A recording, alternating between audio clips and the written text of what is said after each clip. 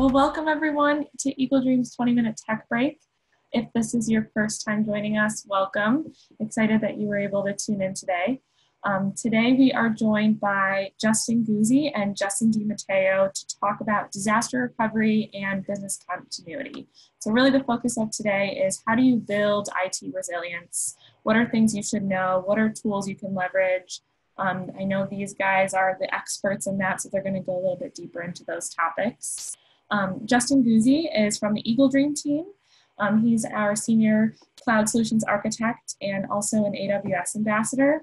And then this week we actually have a guest from CloudEndure. So welcome, Justin DiMatteo. Excited for your first tech break. Yeah, thank you for having me. Thank you. We're excited. Alrighty, so if you have any questions throughout the session, feel free to throw them in the chat box and we'll make sure we get those answered. At the end, the last 5-10 minutes, we want to open it up to you. So if you have a question, you can use the Ring Central function to raise your hand and we would love to call on you and you can ask our speakers directly any questions or any comments that you have. All right, well, Justin Guse, I'm going to hand it off to you and let's get started. Sounds good. Thanks, Courtney. Hey, everybody. You've got Justin Guse here from EagleDream. I'm happy to be joined with Justin DiMatteo. Justin DiMatteo is a CloudEndure AWS disaster recovery specialist. So I'm in good company today. And we're happy to talk a little bit about DR, business continuity, and some of the core components that go into that for planning. So I'm going to go ahead and get right into the questions. We've got about 4 questions that we're going to go over, and then we'll have some Q&A. So let's start with the first one. So number 1, what characteristics does a solid IT recovery plan have? This is a really good question. So there's a few core components to having a solid IT recovery plan. It basically around DR and then how do you recover in the event of a disaster. So I'd say, first and foremost, one of the most important things is to first identify your systems that are in risk. Different types of systems that you are running or hosting will have different levels of business risk depending upon what they're doing. So to determine what that is, you do something called a business impact analysis to determine basically, if this particular system and scope goes down, what's the impact to my business? What's the monetary loss? What's affected as part of this? And along with that, you'll probably be determining your RPO and RTO, so your recovery point objective and recovery time objective. So that kind of determines at what point can you restore back to, potentially with data loss, or how long can you take to restore to get that system back up and running, before it starts to cause other losses to your company. So first and foremost, identify the systems. And then after that, I would say, a communication plan is a really important part of a recovery plan. So something like a communication tree or, all of the people who would be involved in a DR scenario, who you call, contact information for each of those people. And then that would be part of something we'd call a run book. So a run book is something that details, how do you back up systems? How do you restore systems? How do you restore in the event of a catastrophe? And then, a couple other pieces I'd say are scheduling testing of your recovery plan, testing your DR processes and procedures, doing that on some type of a scheduled cadence. And then lastly, I would say, another important piece to have is you have to have buy-in from stakeholders. All key stakeholders within the company, within your division, everybody needs to have a voice around your recovery plan. What are your thoughts about that, Justin? Yeah, I think it's spot on, right? I think as we work with customers to kind of build out what these plans look like, I think the critical component that everybody faces is, downtime is lost revenue, right? So identifying what's going to impact the business and where. And I think you hit a really good point of identifying responsibilities, right?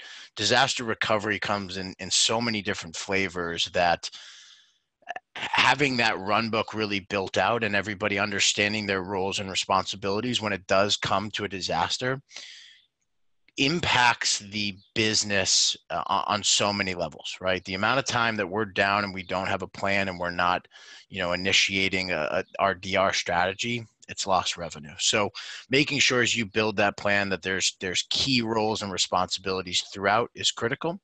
And I think that having testing built in so that if there does come a time where you have a disaster, it's not a fire drill. Companies that we've been working with for years here at AWS, I think that this is becoming more and more of a organizational initiative to be able to run tests and say, hey, if event A, B, or C happens, this is how we prepare for that, because that could impact as little as 30 minutes or 5 hours of a fire drill, and that can be significant loss in revenue. So I think great points on making sure that you have testing and you have a run book. I think that those are critical components to building out a strong DR strategy.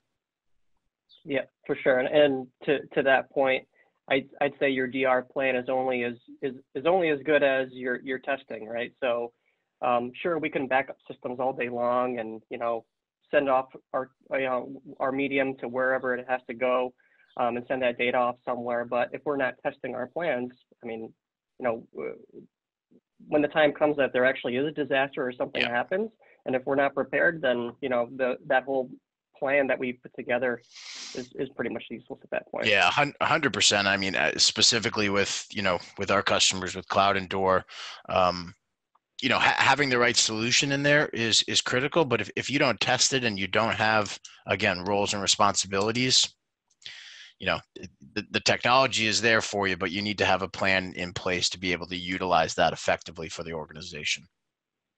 Yeah, for sure. Cool. So let's move on to the second question. So is the cloud an acceptable component of a good disaster recovery technology, and why? Do you want to take that one, Justin? Yeah, sure. So I mean, as unfortunate as it is right now, we're really seeing what the cloud can do for our customers when it comes to disaster recovery, right? I'll speak on behalf of AWS here in the sense that our number one initiative as an organization is security, right? And in that there are so many different components, but of course one of them being disaster recovery. So with companies, I mean, take the impact of COVID, for example, being able to leverage the cloud as a disaster recovery strategy is more critical than ever, right? Not being able to enter data centers, there's a myriad of different reasons why, but the cloud in itself, both from their flexibility components and security components provide, I mean, it's such a strong component of building out a DR strategy.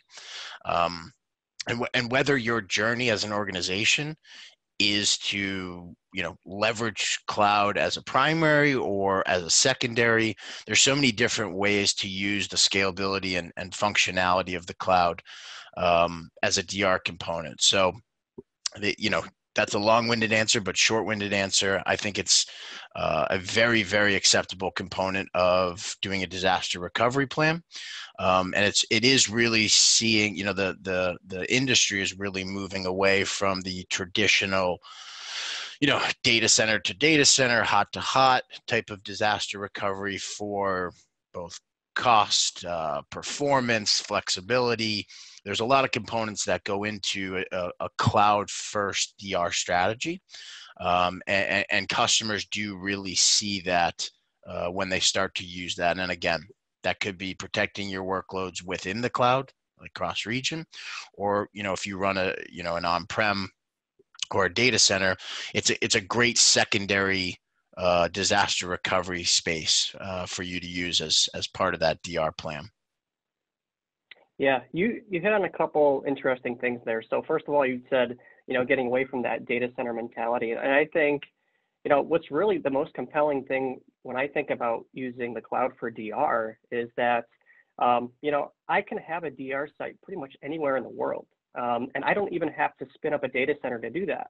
right? I don't have to take the months and years to build my secondary location to fail over to. I can literally spin that up in minutes in any part of the world, whether it's North America, Europe, Asia, right? Because AWS, you know, they've got regions all over the world that you can use as a DR location. And then the other thing too, you know, you were talking about, you know, whether you still have data centers and you want to leverage it, you know, whether you're in AWS today and your workloads are only in AWS or whether you're on-prem, I think there's a whole variety of tools at your disposal. You know, CloudEndure obviously is, you know, one of the leading edge tools that are out there.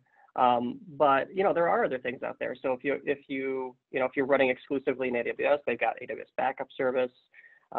If you're using any of the platform services, there's built-in native backups with really, really low RPO and redundancies at the global infrastructure layer. But if you're still, you know, in a data center or you're operating in a hybrid mode of some sort, you can still use the cloud for really low cost storage. So there's a lot of tools out there that integrate directly into S3 for archival purposes and backup purposes.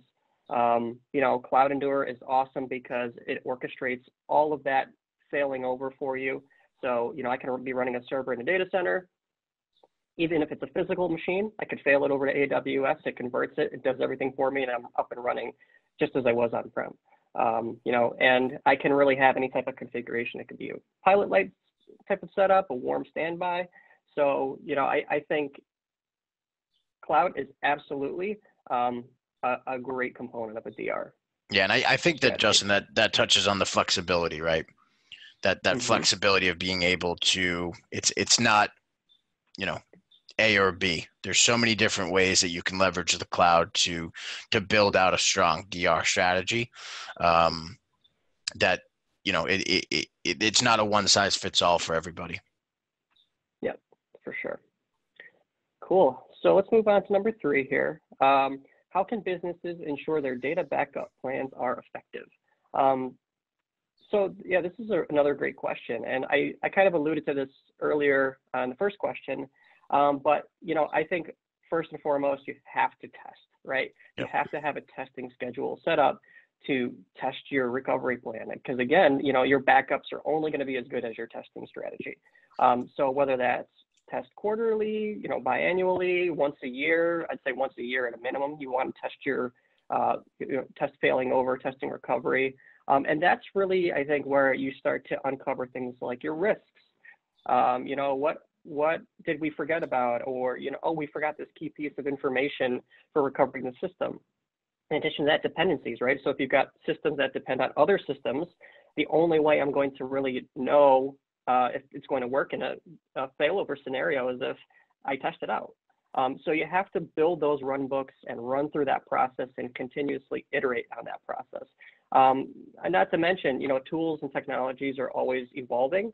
So there's always, you know, newer, better tools out there for backing up, for testing.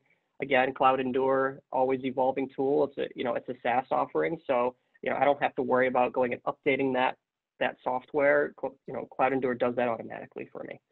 What do you think about that, Justin? Yeah, I think you're absolutely right. I think this does go back to the first piece, and I will say, and this certainly is not a blanket statement, but just in speaking with people in the industry, I think honestly testing is a little bit of a scare to some people because it does pull in a lot of components of your business. But there are ways to do light testing, right? To do bubble testing, you know, CloudEndure specifically. You can do very easy testing in the console and then clean up those resources. But specifically, I think that there needs to be a very scheduled, I guess is the right word for it, scheduled plan to test your DR. Now, of course, there are companies that do weekly testing. There's companies that do annual testing. Whatever the case may be from the organization, whatever you feel is appropriate to mitigate risks, I think that you need to stick to that plan. So I do think the biggest piece is having a test in place.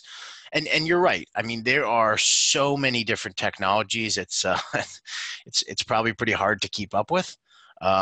But there are resources in both online and internal at AWS that you can, blogs and stuff like that, because things are always changing, right? And it's not going to be a one-fit-all solution. For example, right, like CloudEndure provides enterprise DR to people, but there's also other pieces to that component, like what are you doing with your backups? And we can work side by side, and often that's a best practice. You're not going to put all your eggs in one basket, and frankly, you shouldn't. So I think really tying everything together within the organization to make sure components A, B, and C all work together and all talk together is part of that plan, right? So I think combining your resources internally and then testing are two ways to really make sure that your DR and backup plans are effective. Yeah, and making sure everybody's on the same page, because the last thing you want is to try to execute, a recovery strategy, and everyone's kind of like, well, I thought that was their responsibility, or Yeah. oh, I didn't know that I was supposed to take care of that. Yeah, that's recipe for a disaster. Yes. Cool. And Justin, if you don't mind me popping in here, we actually had a question from Paul around that of who should be a part of the disaster recovery plan in terms of employees and leadership. So I think that ties in really well with what you were just saying, if there's anything you want to add there. Yeah. I can start with that one. So I think, again, when you're doing a business impact analysis, you're saying, okay, my IT systems, if they go down, what's the impact to the business? And typically, when you're trying to decide what's the business impact, you're going to involve the business stakeholders. So it can range all the way up to C-level, right? So maybe the CEO, CIO, CTO, to help you determine that if you've got a business unit, business analysis that can help, try to figure out, okay, what's the monetary loss in the event that a system goes down. So I think you'll have people at that level, C-level, product owners, depending on the systems that you're protecting and testing. You need the product owners of that system, those that are most familiar with it, to really tell you, okay, these are the things that we need to consider. These are the components that we need to take into account when we do a failover or if we have a disaster, because they own the product, they know it the best, right? So definitely the product owners, and then the people that are orchestrating the failover, right? And people that are backing the systems up, the people that will be testing and restoring the systems, they need to be on the same page. So I would say that the key people of the plans, it really spans the whole company.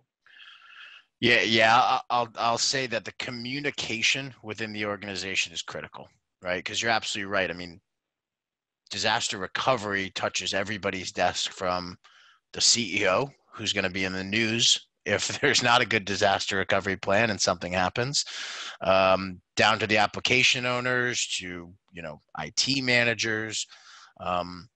It's a great question. It's a tough one to have a uniform response from, because there's so many people within the organization. I would say, though, that the communication from both hands-on employees to leadership is critical when building a DR strategy. Awesome. If you don't mind, I want to get to these two other questions too from the audience before we run out of time.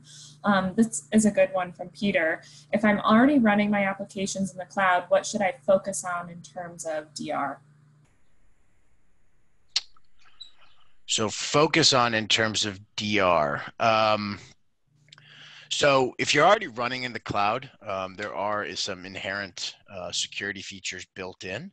I think things that you want to focus on, and I'll take this from a CloudEndure / AWS perspective, is having resiliency built around those applications, where you have the ability, and the cloud is very, very secure, but if let's say a region goes down, let's say you're running in the East region, what's the plan the organization has to get those workloads running up in another region?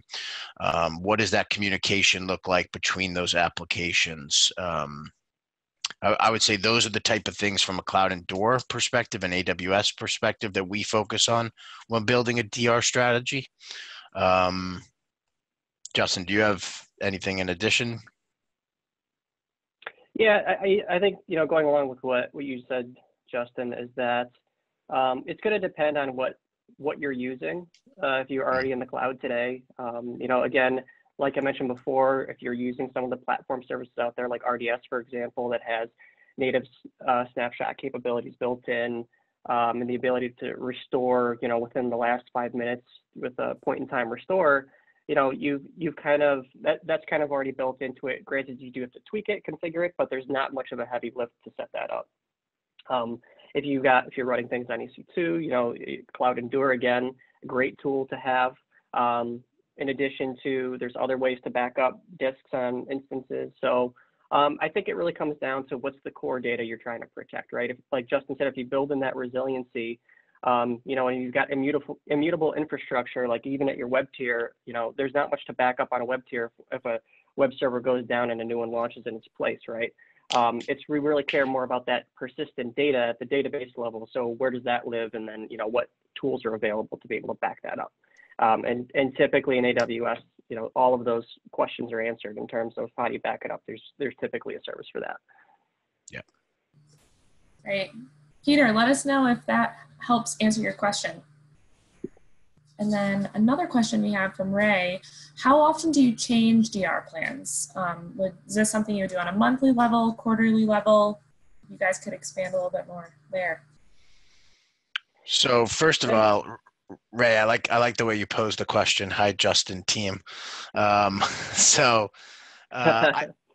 think, so it's a very, very interesting question.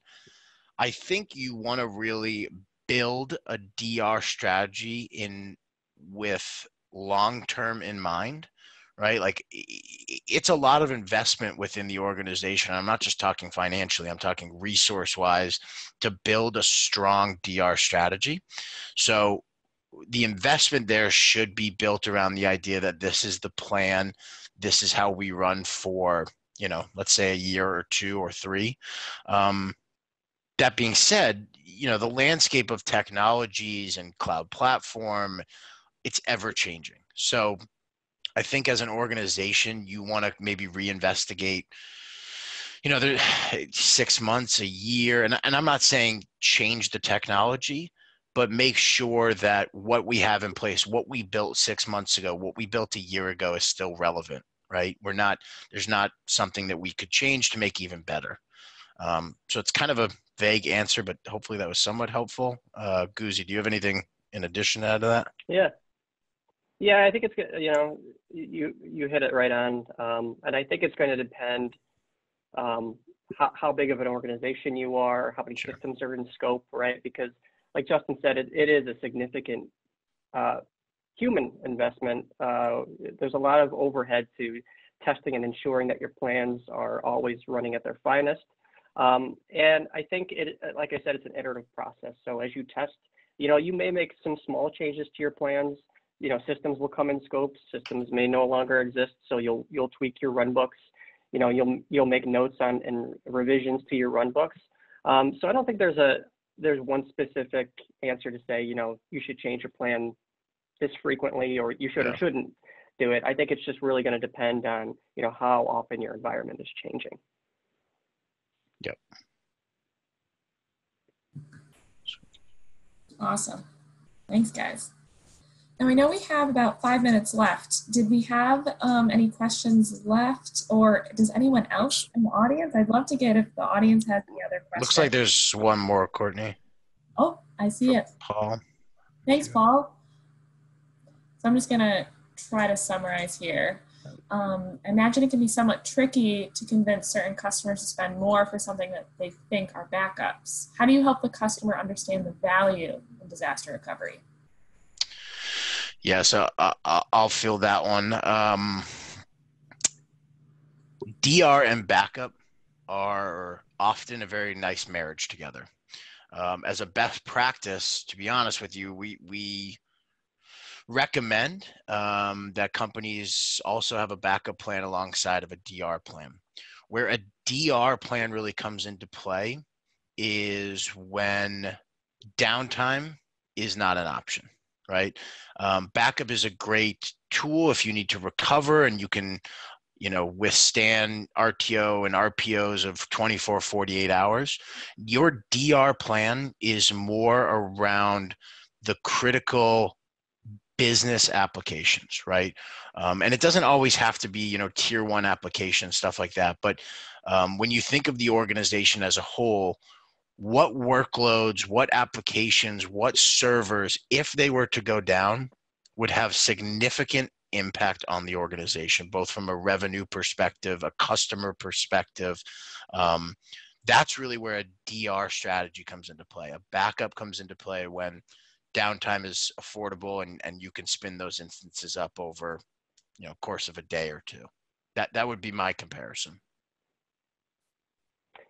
Yeah, and the thing I think is probably tricky is without seeing the numbers, sometimes an organization, or certain stakeholders might have a hard time saying, okay, that's a lot of insurance to invest in. Why would I do that?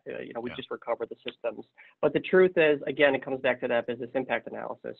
You can get a rough idea, and quantify what that impact to the business is from a monetary standpoint, especially, like from the perspective of a business that operates exclusively online, right? If your online web portal goes down, how many sales are you losing every minute, every hour, every day that the system is down? And you can kind of figure out the formula. And I think that's a really compelling metric to help, customers or businesses understand that, there is an impact no matter how you look, especially in today's digital age. Agreed. Awesome. Good question. We only have 2 minutes left. Any other questions from our audience? Justin, Guse, DiMatteo, anything else you guys want to add? Nothing on my end. I really appreciate the engagement here. It's always nice to hear what questions people are thinking about within their organizations. So thank you very much. Very, very, very helpful for me. Yeah, great questions too. Thanks everybody for attending today. Thank you. Awesome. Well, thank you guys. We're going to wrap things up, get back to the rest of the day. Hope you enjoy the weather wherever you are. And we're going to be back on May 29th for the next tech break. I know Memorial Day is coming up, so wanted to give everyone a chance to celebrate the holiday. Next topic on May 29th, we're going to be joined by PGA of America to talk about DevOps and how to innovate and scale your business faster. So that should be a great topic, good one. And we will send you all the info. Thank you so much for joining us.